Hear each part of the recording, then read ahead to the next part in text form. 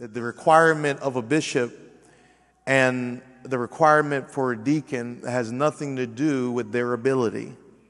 Something to do with their preaching voice. Hallelujah. Ooh, that's a bishop right there. That's a bishop voice. Has nothing to do with their administrative giftings. It has nothing to do with any of that.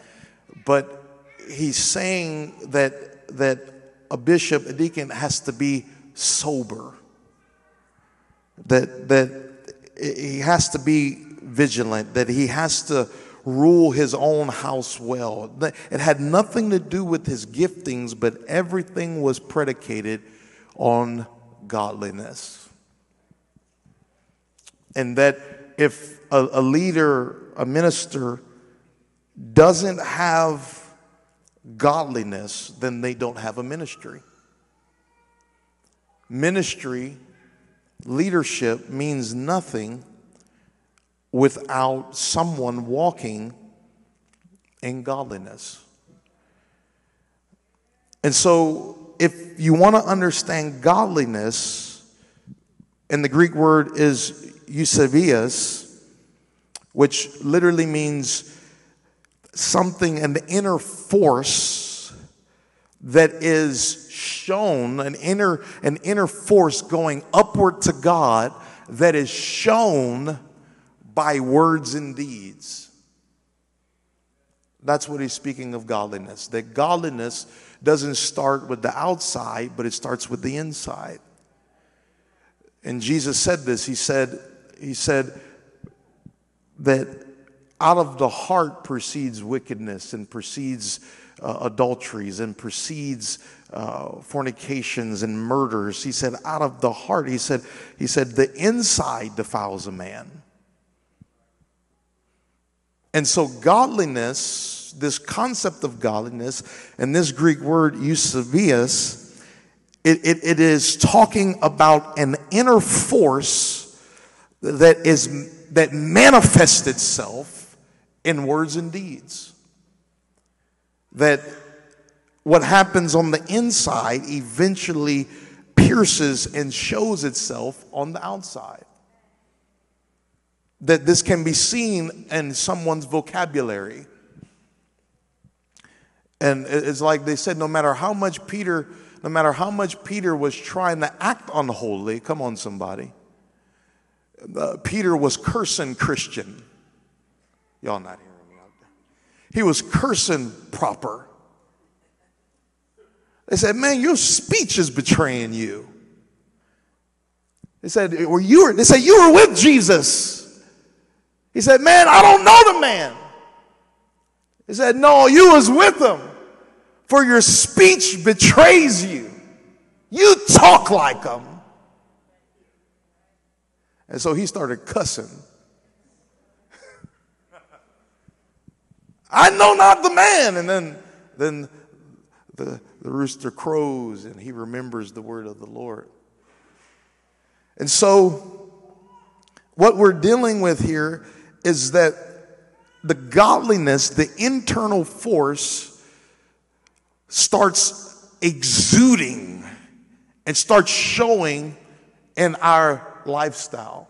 Not only our lifestyle, but how we speak to one another, how we speak to people in the world, and our actions. There ought to be godly actions, godly attributes, right? Because you imagine seeing somebody slap somebody, and then you see him slap him, like, whoa, what are you doing? And they're like, oh, no, don't worry, I'm a Christian. Like, hold on, your actions, your deeds are not reflecting Christianity. And I talked about it several months ago whenever the demons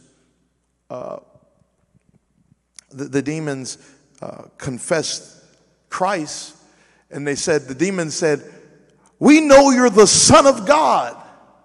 And Jesus said, hold your peace. Why? Because if your confession doesn't match your lifestyle, be quiet.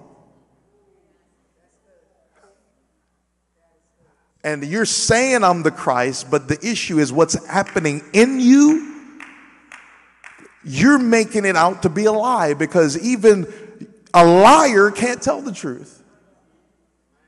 So you're saying the right thing with the wrong spirit. And he didn't want his identity to get out there, here it is, by impure spirits. He said, if you ain't going to live it, just be quiet. Don't say you're connected to me. Imagine blowing up on somebody at Starbucks. And then after you're done blowing up, you give them a church card. Here you go. We'd love to see you at Bible Center of Orlando. It's like, listen, I don't want that Christianity. The world is looking for people. See, they don't have a problem with Jesus. They have a problem with how people represent Jesus. They're looking for somebody that's willing to love. They're looking for somebody that's willing to live it. They're looking for somebody that's willing to walk it, talk it, live it, operate in it.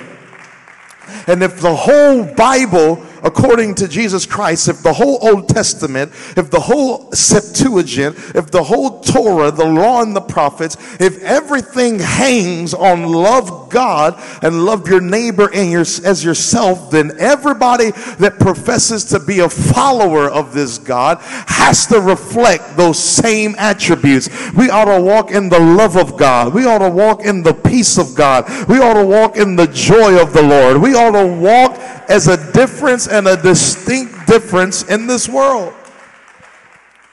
This is why that they were first called Christians at Antioch. No one in the New Testament called themselves Christians. The world called them Christians. So the question is, are we living the life where the world notices that we're Christians? Or do we have to announce it? Because in the scripture, the world announced it first. Man, you're talking just like them. You are a follower of Christ. Amen? Culture messes. I'm making y'all nervous, huh? Am I making y'all nervous? This is just edifying. I'm going somewhere. Amen? Imagine with me, and I'll portray it this way. There is a difference, and you might want to write this down. Write this down on your phone. Write this down in your notepad. There is a difference between liberty and freedom.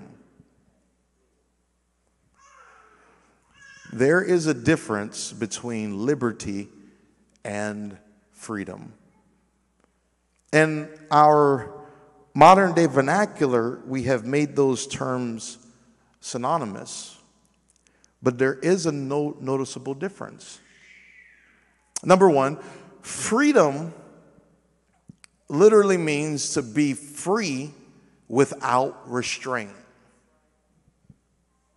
That's what freedom means, to be free without restraint. But the word liberty means to be free within certain guidelines and boundaries of the authority that freed you. Y'all gonna throw me out of here on a Wednesday night. So Wednesday night. Liberty means to be free within certain parameters of the liberator that freed you. Freedom has no accountability, but liberty means you're accountable to the one that freed you. Okay. And because of the authority, this is what liberty means, because the authority freed you, it expects complete and total allegiance. That's what you call a liberator. Anyone with liberty has a liberator. And because of you having liberty, you owe your allegiance to the one that freed you. And Paul says this. He says, your life is not your own. You have been bought with a price. You do not belong to you once you come into the kingdom. Isn't that awesome?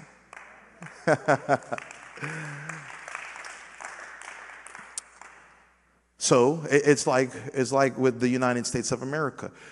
In every school, they say, I pledge allegiance, right? They pledge allegiance to the flag. Why are they saying that? Because the flag is a symbol of liberty. What was the Constitution? What did they promise? Life, liberty, and the pursuit of happiness, right? So the flag is the symbol of your liberty. And so every morning, those schools expect you to pledge allegiance. So freedom is to be free without restraint. Now, here's the problem with being free without restraint. The flag, I'm using the United States as an example. The flag represents the authority that freed us. Here it is, freed America, okay? Liberated from Great Britain, right? So the flag is the visual representation of our freedoms. Watch this, guys. So because that flag represents that, we owe our allegiance as citizens of the United States of America to pledge that allegiance to that flag. What does this mean? It means that you are abiding by the laws of your liberator. Oh my goodness. Meaning I'm free according to the guidelines of that they set for me. What does that mean? That means that liberty means to be free within laws. So what does that mean? That means you can't just go kill somebody. But I'm free. Stop trying to control me. You can't just go steal from somebody. But I'm free. I know you're free, but the liberator said you can't do that. Is this making sense? So this is why we have laws, because we have pledged allegiance to this country, saying, hey, I confess this as my country, so I'm going to live within the laws of this country. That's what it is. I'm giving you an example. So liberty means to be free within certain guidelines of the authority that freed you. And so here's what I'm trying to show you. The problem with Christianity, listen to this whole sentence, the problem is that we come to church bound and we leave free. That's not how God intended it. We come to church bound and we're supposed to leave bound. We're just bound to something different. When I came to church, I was bound to sin, but when I left church, now I'm bound to Him. I just switched masters. Oh my goodness. That's what Paul said. He said, Paul, a prisoner of the Lord Jesus Christ. Paul said, I go bound in the spirit to Jerusalem, meaning even if I wanted to do wrong, I can't, because I'm receiving instructions from my liberator, and my liberator said, you go here and you go there. I'm just bound to something greater than this world can offer. Who the Son hath set free is free indeed. But look what Jesus has the audacity to say. He says, take my yoke upon you. Oh my. Ooh. I'm free by the blood. I'm free by the name. He said, I know. Now put a yoke on now. What do you mean? A yoke mean I can't control where I want to go. I know. Come on, are you getting it? Take my yoke upon you. A yoke, that's what you put on a cow. Come on, somebody. That's what you put on oxen. They go and plow, and they steer that yoke. Come on, somebody.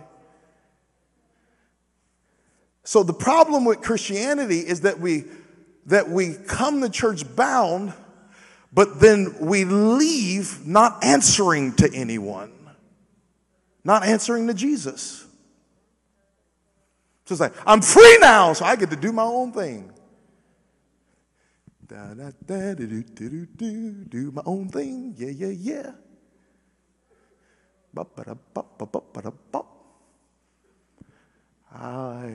I don't think I'll love you today. I don't think. It's like, love your neighbor as yourself. You know what? I'll pass. Because I'm free. Watch this. This is important because what we have to understand, I'm giving a principle here. What we have to understand is that who in the world, so imagine coming into a kingdom. Imagine coming into a kingdom, a physical kingdom. Imagine you are wanted in this realm, but then there's a kingdom nearby and you hear about a gracious king. Okay? So I know all of y'all went to medieval times. Y'all just went to y'all just went to medieval world. Like some of y'all got armor on, some of y'all got, come on somebody, y'all. You got a sword on your hip. I know, that's exactly where you went in your imagination, you know. Like, I am coming into the kingdom. Amen. So imagine you're in this realm that's unsafe. People trying to kill you. Bandits are after you. Your life is miserable. You're tattered. But you hear in this kingdom over here nearby that this king is gracious. This king loves you. This king died and rose again. Are you serious? Yeah, man, he freed everybody in that realm. Are you serious? Yeah, watch this. So now I make my way into the kingdom. I believe in him. Well, all you got to do is believe. All you got to do is confess. I confess he's Lord. All you got to do is repent. I turn from my wicked ways. All you got to do is be baptized in his name. Where's the water at? I'll get baptized. All you got to do is receive his spirit. I receive his spirit. You receive his spirit. Now I'm in the kingdom. Whoa. Oh. Yeah. Isn't it great being in the kingdom? Yeah, I got born again of the water and the spirit. I'm in the kingdom. And then they say, yeah, the king asked you to go and fulfill a ministry. Hold on, man, I'm free. Well, come on, somebody. I'm in his kingdom, but I ain't going to do what the king wants. Are you getting it? Are you getting it? And you're in the kingdom, but not taking instructions from the king. Do you know what that looked like in the Old and New Testament if you don't listen to the king?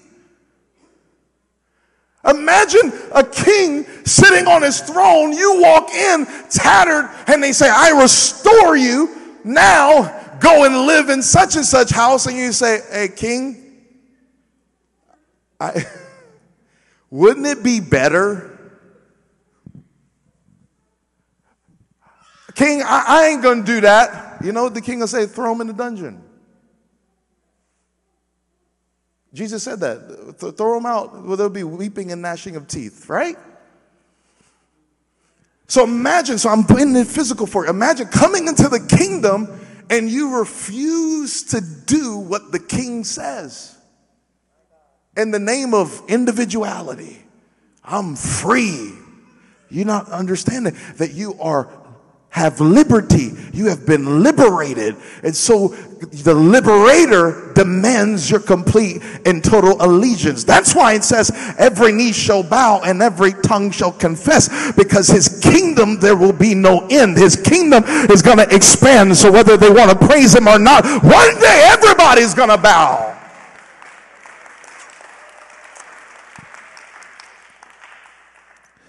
And so this concept of Godliness is following God into such a place, here it is, that he influences your actions. That the king influences your behaviors, how you treat people, how you love people, how you treat family. That is a sign that you and the king are good when you're reflecting him.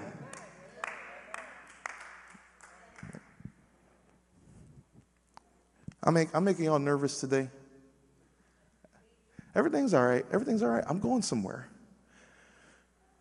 The Greek word for godliness is eusebias, an inner force that works toward God that shows itself in your words and deeds. Now watch this. He said, if you want to understand the mystery of godliness, look no further than God in the flesh. Man, y'all. It didn't say the mystery of the Godhead. It said the mystery of godliness. The Godhead is not a mystery. There's only one God. There's one God. It's that simple. One God. Everybody say one God. That's not a mystery. It's very plain. He said the Godhead is plainly seen by nature. It's a plain thing. There's one God. But he said there's a mystery to godliness, because look what he's showing. If you want to look, he said this is how mysterious godliness is. Look at how God robed himself in flesh. Watch this, guys. Fully God and fully man. Listen. So much God you couldn't believe he was a man. And so much man you couldn't believe he was God. He said that's what godliness looks like. Where someone is so in tune with God, you don't know what's them and you don't know what's God. That's what godliness looks like. Where you nice all the time, is that just them or is that God in them? They just love everybody. Never seen them hurt nobody. They just love. Is that just their personality? Were they that way before they came into the kingdom? Or is that something from another world? It's a mystery. How Jesus lived out the glory on earth. They didn't know what aspects of him was God or was man. Because as God,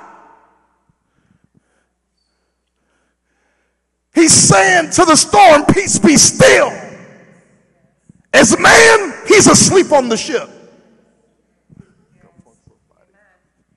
Are you kidding it? Are you kidding it? You know, as God, he's casting out devils. As man, he's snoring at night.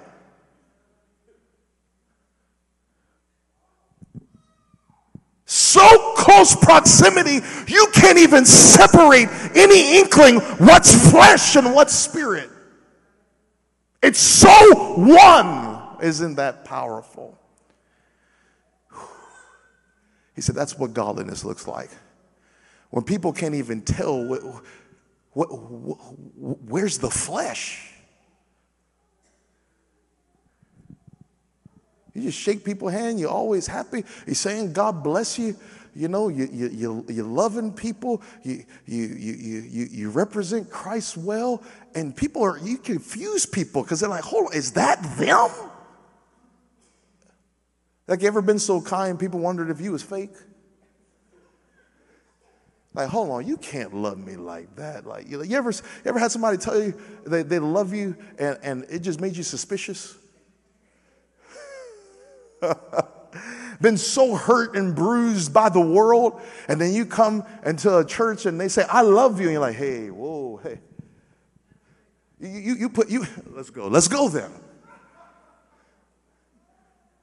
No, I'm saying I love you. Come on, let's go then. Let's fight right now. Because that love is so pure, it's scary, because where I came from, all I heard is when people told me they loved me, I was waiting on them to stab me in the back somewhere. That's what love looked like where I came from, where I love you and there was punches, and I love you and there was kicks, and I love you and there was abuse. So when I come into the kingdom and somebody tells me they love me, I get a little nervous, because I'm wondering, what's the trick? How are you trying to sabotage me? How are you trying to manipulate me? How are you trying to take advantage of me? And somewhere when you are walking so fine-tunedly with God, people start getting nervous around you.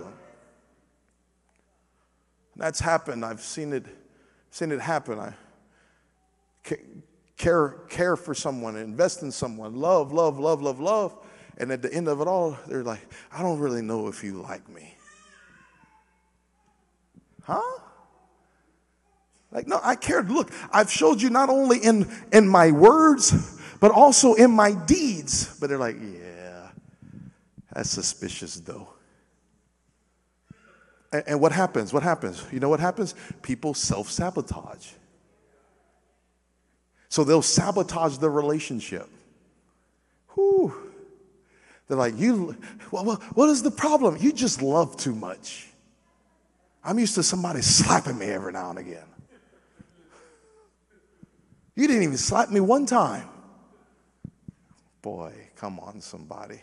You didn't speak down to me one time. I didn't know if you was real. And what happens when you're raised in an environment like that or come from a relationship like that? You sabotage good connections because you have an anxiety and a paranoia on connections. Isn't this the truth? Wave a hand if I'm helping somebody. Isn't this the truth? So what am I showing you? What I'm showing you is that if you want to seek godliness, you look no further than the incarnation, God willing to become flesh.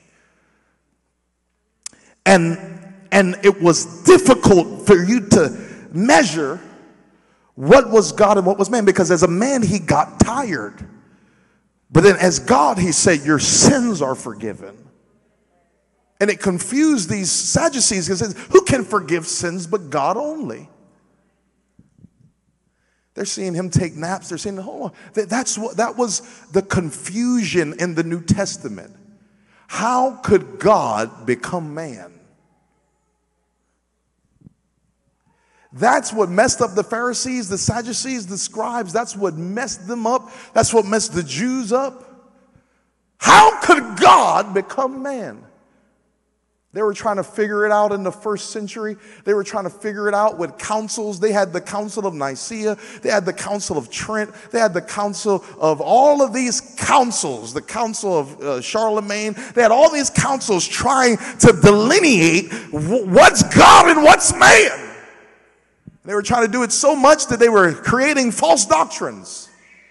They're like, well, maybe he's like a junior God, and someone said, no, I see where the flesh stops. Maybe he was a demigod. No, I see where the flesh stops. Maybe, and the Gnosticism's born. Maybe he's so much God, it's impossible for him to become man, and because his godness would be corrupted by his humanity, and that was false doctrine. They said, no, he's so holy, he could never become flesh, so maybe it was the appearance of flesh, and that was false doctrine. The man couldn't recognize that God was fully God and fully man, because it was such an earth-shattering idea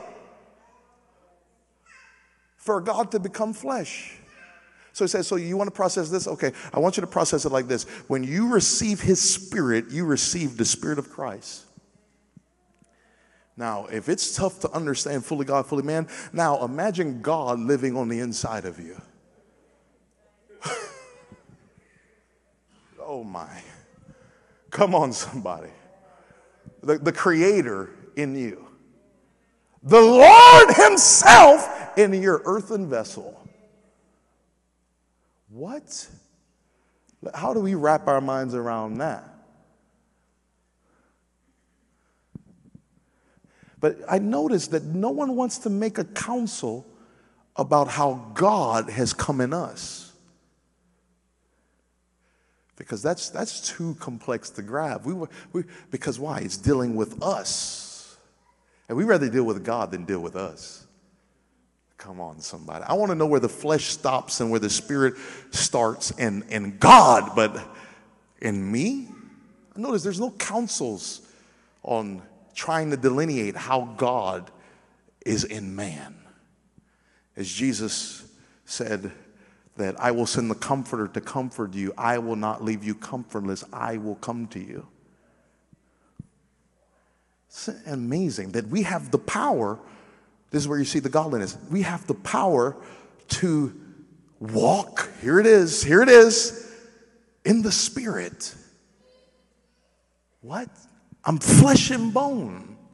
But he said that I will come in you so well, I will dwell in your temple so well, that you will have the ability to walk in the Spirit. But I'm living on earth. How am I walking? I know it's the mystery. Look no further than God manifesting himself in the flesh, if you want to understand godliness. Godliness is you living out God's will, God's intentions, God's motives, God's influences in the earth. That's what godliness is.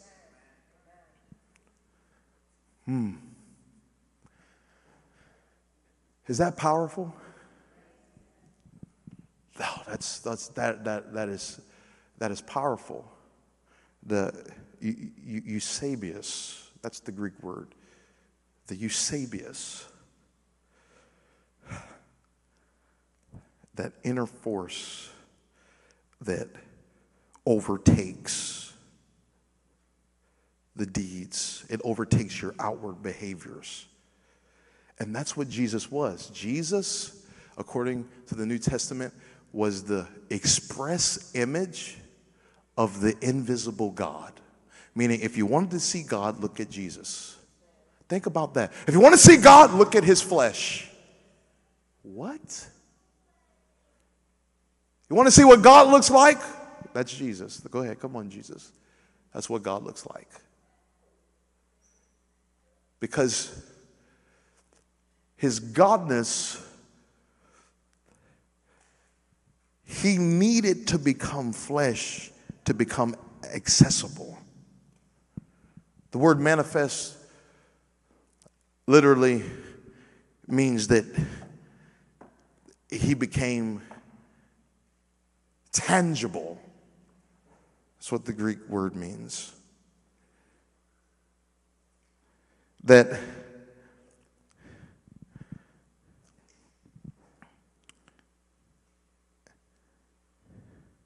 Ephranothe means to be easily, to be grasped, God was able to be touched.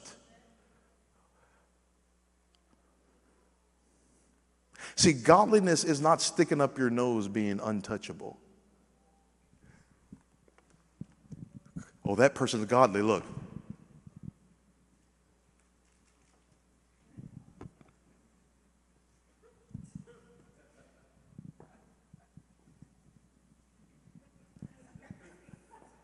No, I'll see you at the prayer meeting. Oh, child.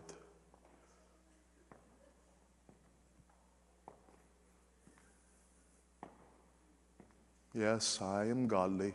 Continue to look on.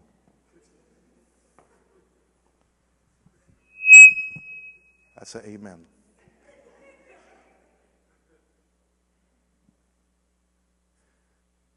See, I'm showing you how Western culture penetrates our idea of godliness.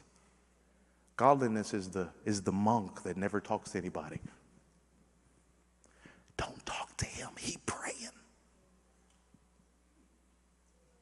Does he have any friends? No. He just prays all day.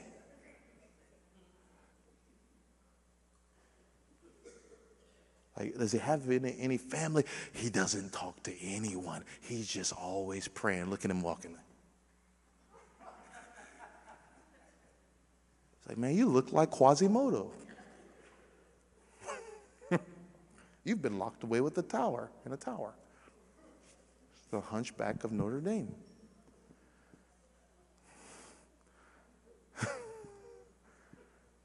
I'm walking around. God bless you. Hey, come fellowship.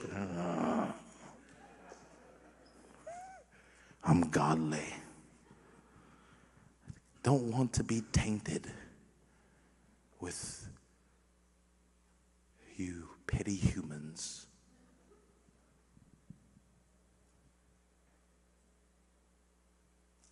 It's amazing how man can become prideful. It's amazing that I've always thought of this, like it's crazy how man can become prideful when somebody had to change their diaper. Hello? Everybody here had their diapers changed. Isn't that amazing? Look, like, we don't even want to admit it. Like you're like, yeah.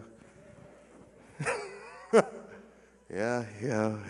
That was a long time ago, though. You know, that was the old me. It's like, how could we be prideful being such finite beings?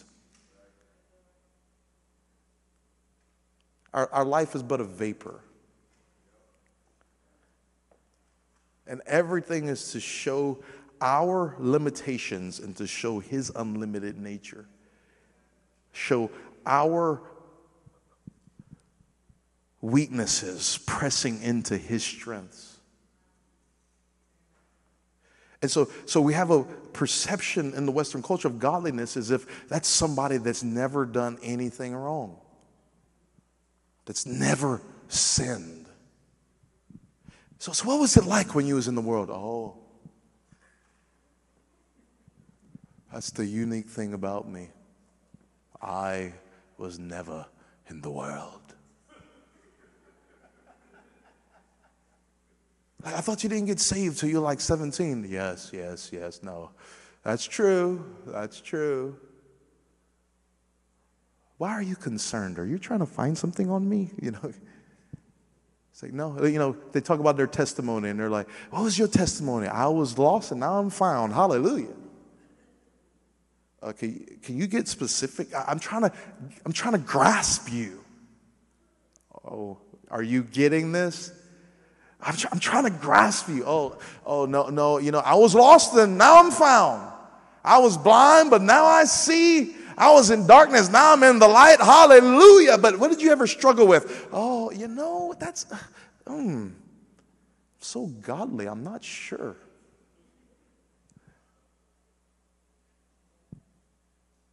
I'm just so holy. I'm not sure if I've ever struggled. See, but you're not tangible, and that's not godliness, that's pride. See, the word manifest in the flesh, manifest, it literally means to be grasped. Godliness is supposed to be grasped. It's supposed to be saying, listen, I was lost just like you. I suffered with depression just like you. I battled with that temptation just like you. But let me tell you, God came on the inside of me and God helped me to fight this battle. And I'm showing you how to live godly. It's not going to come from your flesh. It's going to come from His Spirit, and He's going to help you to live this out.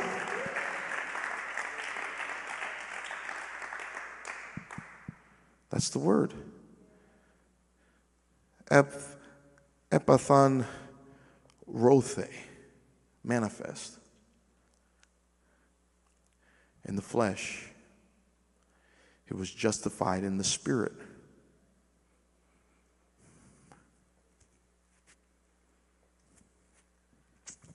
He was justified in the Spirit. So remember whenever Jesus was baptized by John, and John said, I have need to be baptized of you. But Jesus said, let it be so now to fulfill all righteousness. Right? And John saw that Spirit descend upon him. And so it's amazing that through his life, with what Jesus did for us, he made a way for us to get to him. That just as he was justified and was taken up into glory, even so we will be taken up into glory because of what he did for us. But godliness is living under God's influence. If as much as lieth within you at all times, it's just you're always responding to a godly manner. Y'all not going to believe this. Y'all not going to believe this. I'm going to share this with you. Y'all not going to believe this, but I'm going to tell you. It happened. Y'all waiting to hear what I'm going to say. Okay. But I'm going to tell you how much your pastor strives to walk in the Spirit. There was a time when there was someone just out of pure games and pure try to embarrass me. This was over a decade ago, before I really started in ministry, traveling. Actually, I did start traveling. It was just before I was traveling as consistently as I would later. But there was a bunch of people around, and this person was like intimidated by me. So when everybody got around, he reached back his hand and he slapped me in the face in front of everybody. Now,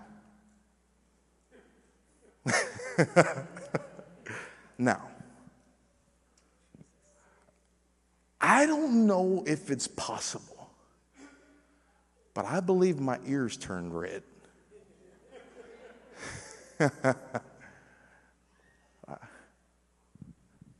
But you know what I did? I said, God bless you, and just laughed it off and went about my business. Let me tell you something. That, my friend, is what you call the fruit of the Spirit, self-control. This was over a decade ago. But godliness is being able to live godlike, Christ-like, watch this, under stressful conditions. Because it is so easy to, you ever thought you was real spiritual until you got a phone call you didn't like? You're like, yo, we had church. Pastor preached on the language of scars. My God, have mercy. Pastor preached on this. Pastor preached on that. I'm up. You get that phone call. You're like, what's up? What's up? Don't say it again. Don't say it again. Don't say it. Ah! And you thought you were so spiritual, and God's like, that's what you need to work on. Think about Jesus being punched and slapped and beaten, and he was a lamb dumb before his shearers. He opened not his mouth. Could you imagine all these false accusations coming at him?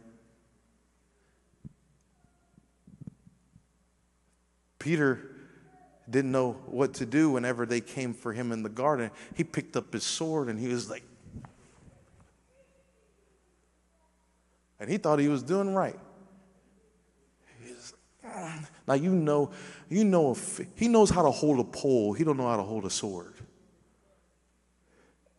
He knows how to hold a fishing pole. He don't know how to hold a sword. He knows how to hold a fishing net. He don't know how to hold a sword. So I don't know how off you got to be to cut somebody's ear off. I don't know how you swung. Because if you swung like that, you ain't cutting somebody's ear off. How did you swing, Peter? That's what I'm going to ask him when I go to heaven. how did you swing that sword?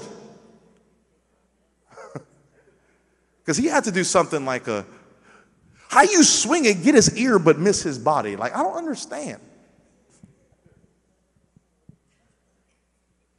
But look what he says. Look what Jesus says. He says, listen, man, if I wanted to, I can pray for 12 legions of angels to come down. My goodness, that's powerful.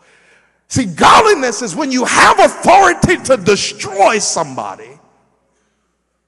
My goodness. And you just keep your mouth shut. It's like, I could get you. You think you're getting away with it. Come on, somebody. And I'm talking about when things arise. Now, I'm not talking about abuse. Now, if there's abuse, please shout it from the mountaintops. Report it to the authorities. Report it to leadership. You don't need to humble yourself and be quiet about abuse. That's the time where you need to shout. That's the time where you need to open up your mouth, and you have a church, you have a pastor that's going to protect you, that's going to take your side, that's going to help you process, that's going to help you walk through it. And I wish somebody would clap their hands and say amen. So you will not be silenced here. Amen. Amen. So you don't have to be afraid of coming out with that. Like, hey, you come out, hey, we're going to walk with you through this. Amen? And if it's something serious, we're going to report it. We're going to report it to the authorities. That's just facts. We just have no tolerance for that. Amen? So I'm not talking about abuse or domestic violence or child abuse or anything like that. All those things need to be reported, need to be told. I'm talking about just the day-to-day life, dealing with coworkers, dealing with evil people. Come on, somebody. Dealing with people that don't like you, dealing with lies, dealing with gossip. The way you combat gossip is not by gossiping as well. Oh, I'm about to out-gossip you. Oh, I'm about to gossip you so much. I'm about to, go ahead. How much gossip you got? Okay, you got it to about 50 people. I'm about to get it to 100. How many friends you got on Facebook? How many you got? Oh, he only got like 50 friends. I got 1,000. Ooh, I'm about to gossip. I'm about to out-gossip you. He said, no, Jesus just, vengeance is mine, saith the Lord. Right? I'm just going to trust God in this. Right? So godliness is exuding, and it will affect, people will see godliness coming off of you. It'll affect the way you dress. It'll affect the way you carry yourself. It will affect every part of your body. It will affect every part of you. Or people will feel like, hey, hold on, like there's something different about you.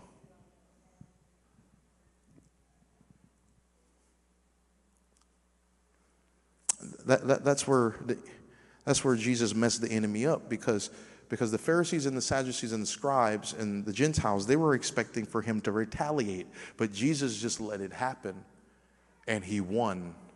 That's crazy to me. Isn't that crazy? Jesus is like, go ahead, take your best shot. It is finished. I won. Man, the Bible says that if the princes of this world had known they crucified the Lord of glory, they wouldn't have done it. His resurrection was in the hidden wisdom of God. It was just, that was too grand for the devil to imagine. See, one thing that God always does in your life, no matter what wrong comes against you, what God does in your life is he has a turnaround in his presence that your enemies don't have access to.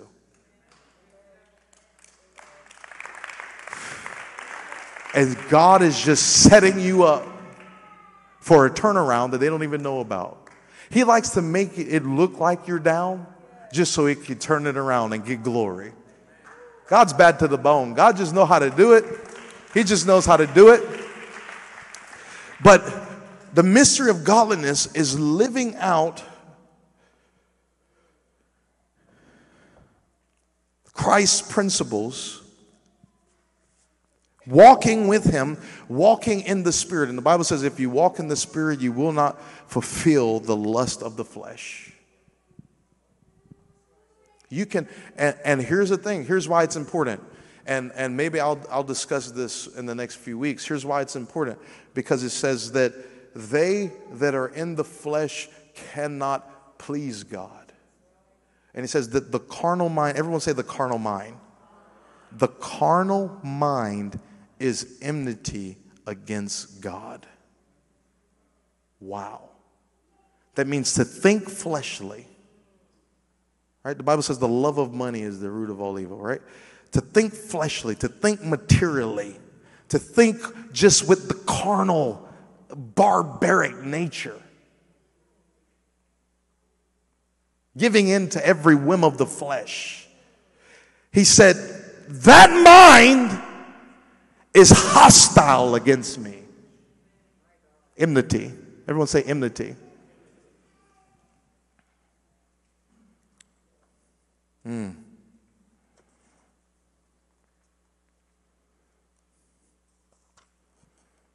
Enmity.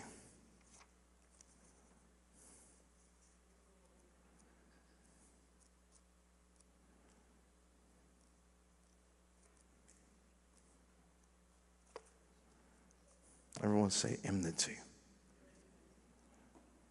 The carnal mind is enmity against God. The Greek word enmity, when in the translation, when you look at the Septuagint and you look at the classical Greek with this word,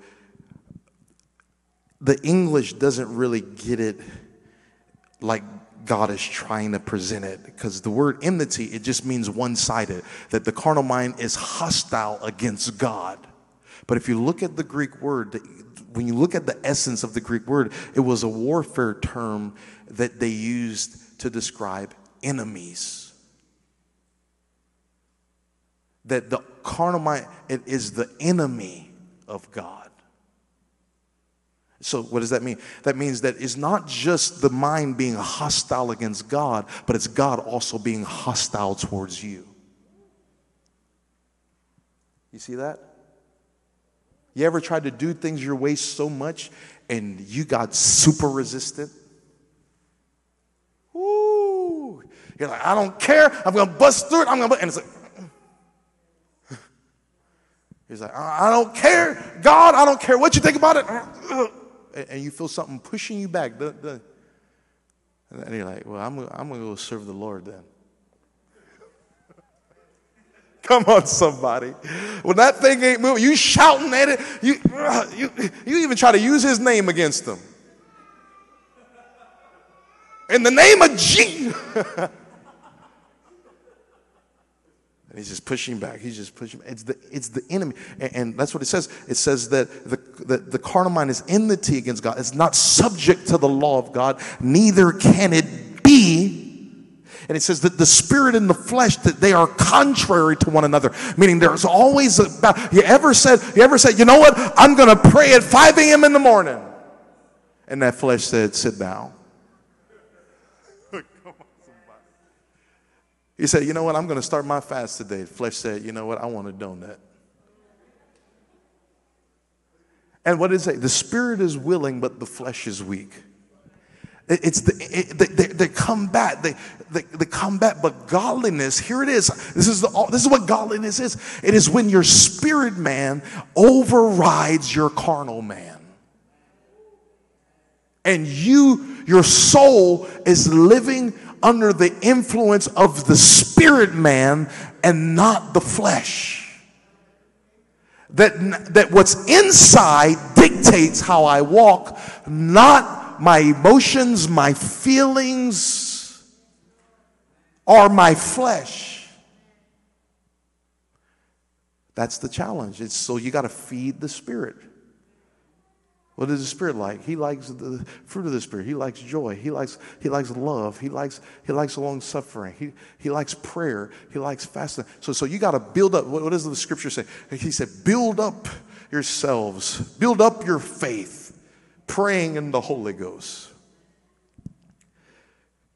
That's why we pray in the Spirit. That's why if you hear people speaking in tongues, Paul said, man, I pray in the Spirit and I pray in understanding. He said, when you pray in the Spirit, you edify yourself. because I need to be built up to withstand the pressures, because my flesh is trying to take me down. My flesh is wanting to do this, so I got to start praying in the spirit and say, flesh, flesh, I got to edify my soul. I got to edify this spirit, man, because the flesh is, the more I put that alarm on, the more my flesh hit the snooze button. Come on, somebody. I'm waking up.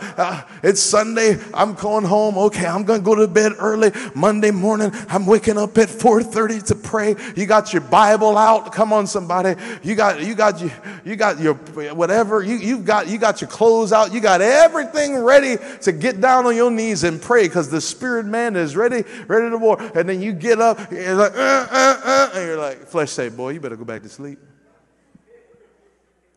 And you're like, no, but you know, me and the Lord had a covenant, and the flesh says, what covenant? I promised to the Lord that I was going to commit more. Come on, man, you tired? Yeah, I'm tired, but I got to go after the Lord. Man, you got work in a few hours. I know, but I got to go. Yeah, but then you got to cook for the family when you get off of work. Don't you need your energy? Yeah, but you know, me and the Lord, but don't you need your energy though? But the Lord, you didn't answer my question. Ain't that the truth? Ain't that the truth? And then look what you say, well, you know, you right, flesh. I better just go. I just better go ahead back to bed. I just better. Flesh said, that's a good boy. Go ahead and lay your head down. Just go. Thank you, flesh. And the spirit man is crying out, feed me!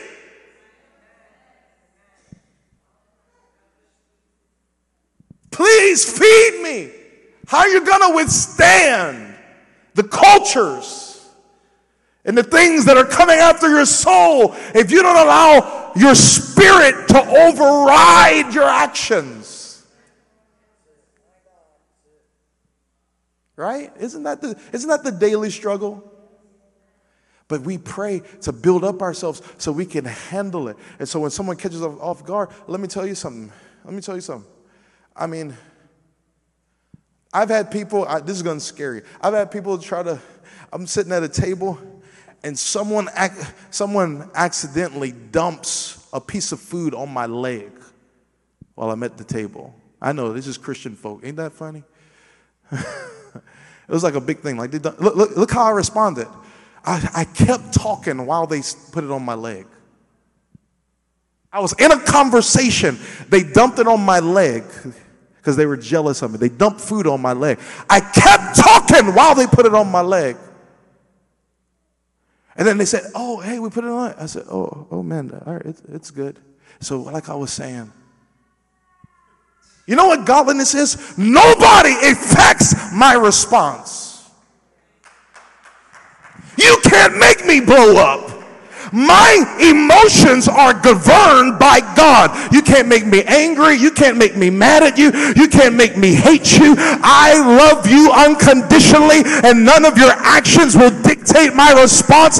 That, my friend, is you being governed by something greater than yourself. Come on, somebody. Because you know what the flesh would have did. Come on, somebody. If the flesh would have had this way. What's up? You really want to go. You really want to go. You really want to go. And you start doing, look, you want flesh. Do it again. Do it again. Do it again. Come on, somebody. You know, the flesh, come on, somebody. When those unexpected moments come, it shows if you're living under the influence of the Spirit or you're living under the influence of the flesh.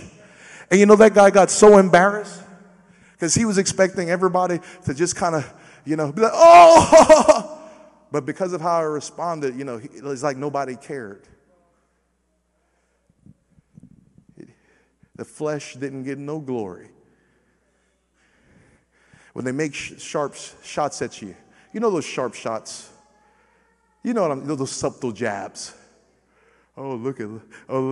You think he's Oh, yeah, you think you something, huh? Oh, look, he going to pray again. Oh, look, he's spiritual. And, you just like, oh, y'all so funny. Love you. Say, oh, man, he ain't even getting mad at us. What do you do when you're walking so godly that you disappoint people because they couldn't make you bitter?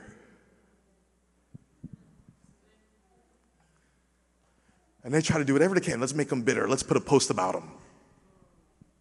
Just wait back. Just wait for a comment. Here it comes. Crickets. Did he get it? Come on, somebody tag him. They tag you. He's going to blow up. You're just going about your business, serving the Lord. Because you are governed not by the flesh. You're governed by the Spirit. What did they say? What did that meme say? You're about to say something, but the Holy Ghost had somebody closing their mouth. Said the Holy Ghost just. That's self-control. That's temperance. Eusebius. An inner force.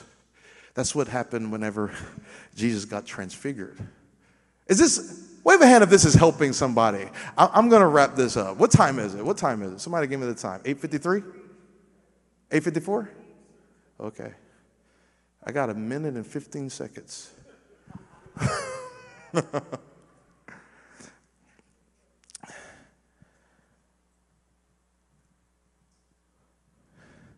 When Jesus was transfigured before them, the Greek word is metamorpho. He got transfigured. The word transfigured is metamorpho. It's the same word that you get in Romans 12:1, where it says, be not conformed to this world, but be ye transformed by the renewing. The word metamorpho. And so here's what's happening. When Jesus gets transfigured before him, it was his inner glory that he was always walking with. It was his inner glory that overtook his outer body.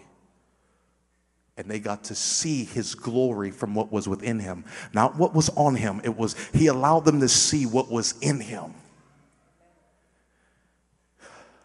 That's what godliness is.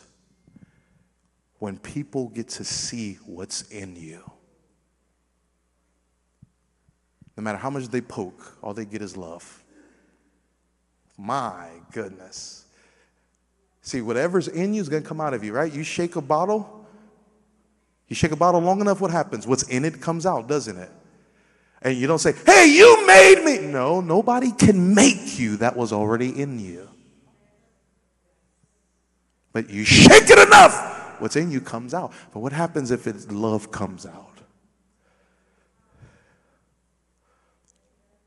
They shook Jesus in the wilderness, and all that came out of him was the word.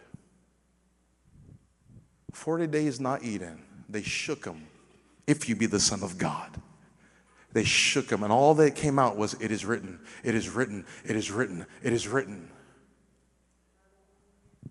Nothing ungodly could come out. All that could come out was the word. They shook him. He got shaken up at Gethsemane with his mission. And the more they shook him in Gethsemane, he had to pray 3 times. They shook him, and all that came out was great drops of blood. He got shook so much, 2 things could come out of him, the word and the blood. Nothing impure could come out of him. God will allow you to be shaken to get all that mess out of you. Come on, all that toxicity out of you. Then he says, now let me pour in you the word. Let me pour in you my name. Let me pour in you the fruit of the Spirit. So the next time you're shaken, the only thing the world sees, here it is my image. And he said, to be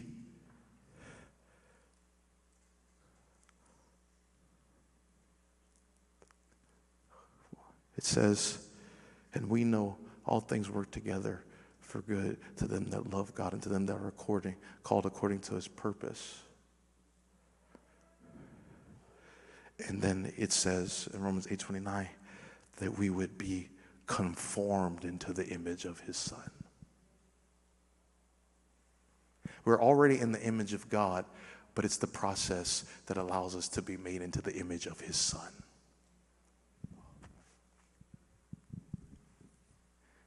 The manifestation, that I may know him in the power of the resurrection and the fellowship of his suffering. We're born with the image of God, but you have to be born again to get the image of his Son. Okay. I better wrap this up. Let's all stand. Man, God's good. Man, I love the book.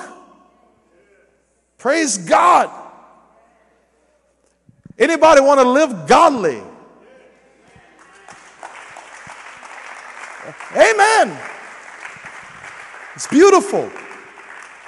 And we can show, he said, how can you love the Father who you do not see when you don't love your brother who you do see? He said, if anyone says that they love God and hate their brother, he said, they're a liar and they have not the Father in them. Ooh, that's some strong Bible, huh? Whew. But man, what happens when there's a whole group of people that are striving to live godly? I didn't say perfect. I said godly. Come on, somebody. Where I'm in the process. I'm in the journey. Whew. And some of you have made some progress because a long time ago, if somebody did something to you, bro, you just had what I like to call a block party. You just started blocking people on social media. You was blocking everybody. You were the block master. You were Bob the Builder.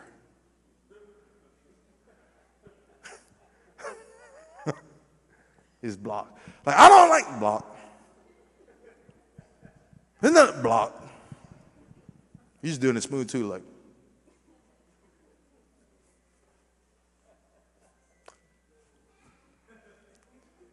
Now you're just walking in and look, man, y'all can say what y'all want. Me and God good. Me and my family good. You can't make me hate you. Come on, somebody. Isn't it powerful to live your life so much in God that nothing external can penetrate your relationship with him? That's what godliness is. Your life is so hidden in God that nothing external can affect it. Me and God good. No matter what happens, listen, me and God are good. We good around here. Anybody know how to say that? We good around here. A little accent on it. See how I have to fake an accent? I don't even have an accent.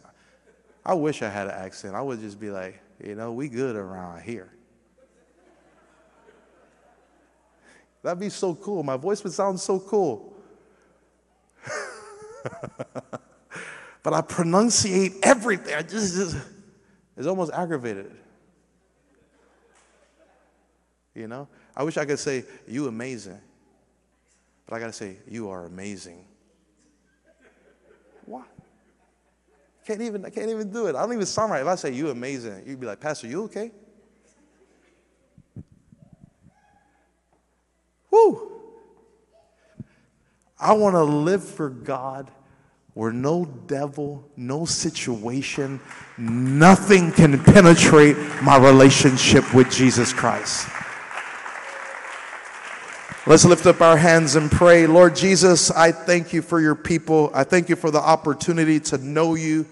I thank you for your spirit. I thank you for the gift of revelation and understanding. Thank you for giving us understanding in your word. We just want to be like you, God. And we don't feel guilty to do that. We don't feel condemned to do that. God, we just love you. We just want to express our love back to you. Lord, we can love you because you first loved us, Lord. And I thank you for coming to earth, and that's my example. And God, I thank you for the opportunity to know you and to live my life in a reflection of your image, oh God. Lord, increase your borders, oh Lord, in Orlando. Increase your borders in Winter Park, oh Lord. Increase your borders in Azalea Park. Increase your borders, oh Lord, in Altamont Springs and in Claremont. Increase your borders, oh God, in Conway.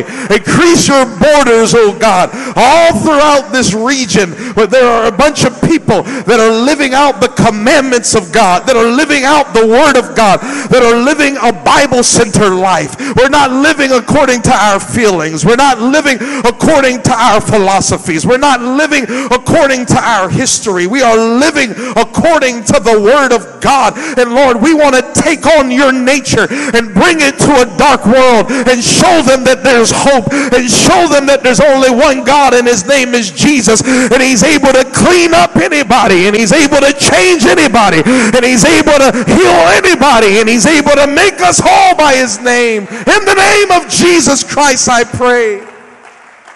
In Jesus' name. Can you clap your hands to the Lord one more time?